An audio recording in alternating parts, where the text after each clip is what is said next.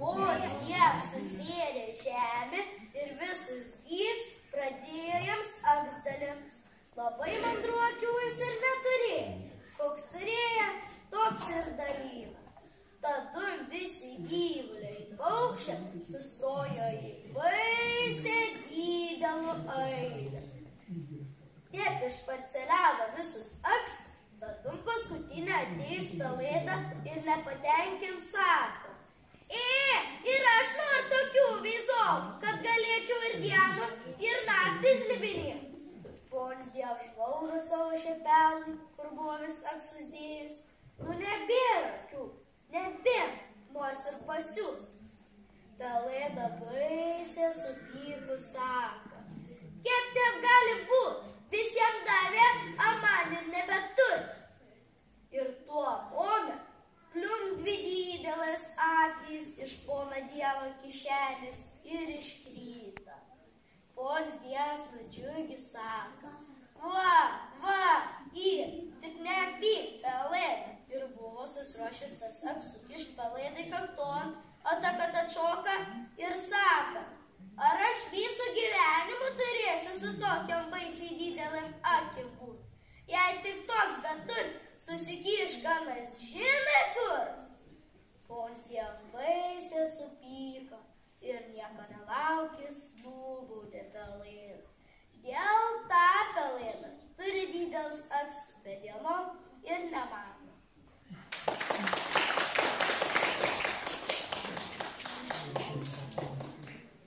Aš jums paseksiu pasakų apie žvirblauį.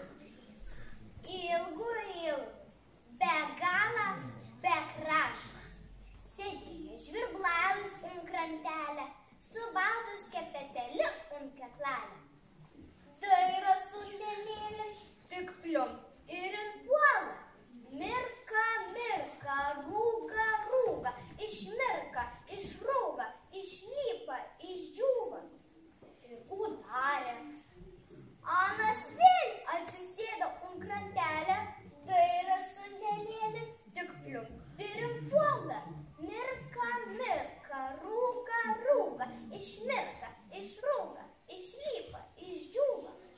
Anas vėl atsisėdo ant krantelę. Nu tai gal ir gan, o tai priseišia naktavo.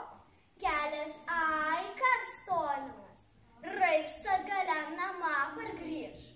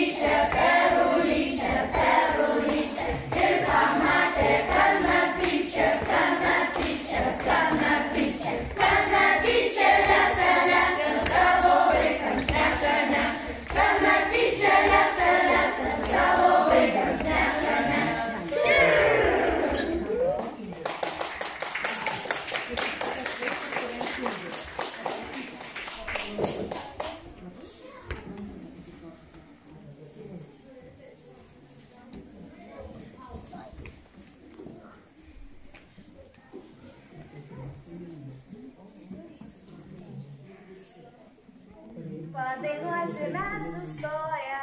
Oi, oi, oi, kaip aukštai.